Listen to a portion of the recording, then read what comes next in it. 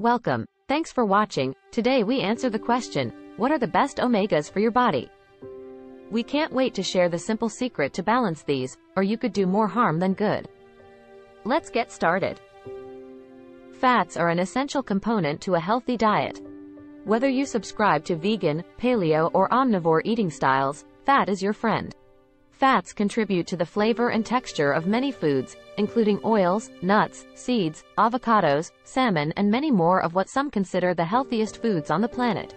Yet on a much deeper and molecular level, fats are critical to several essential functions in our bodies. Did you know that eating some types of fat can actually help reduce your cholesterol and risk for cardiovascular disease? It's true. Fats in our food are made up of fatty acid chains, which consist of carbon and hydrogen atoms linked together. There are two major types of fatty acids that we eat, saturated and unsaturated. Eating too much saturated fat can cause cholesterol to build up in your arteries.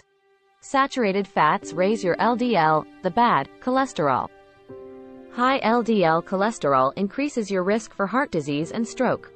Foods like butter, palm and coconut oils, cheese, and red meat have high amounts of saturated fat.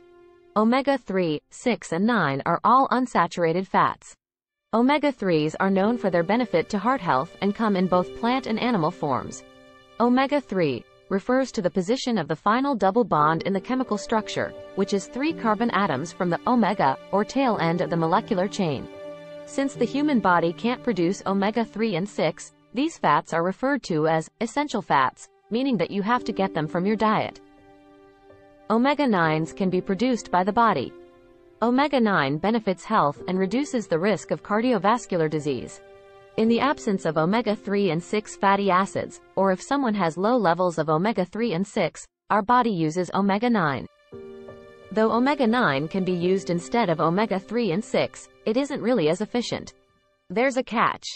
You need to take these fatty acids in the right proportion, and yes, it matters the most. Omega-3s should be taken 2-to-1 over the other omegas in order to work effectively. A low intake of omega-3 fatty acids compared with omega-6s may contribute to inflammation and chronic diseases, such as rheumatoid arthritis, diabetes, atherosclerosis, and heart failure.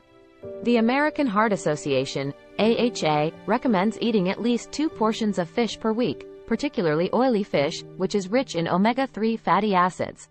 Please like, subscribe and share our videos.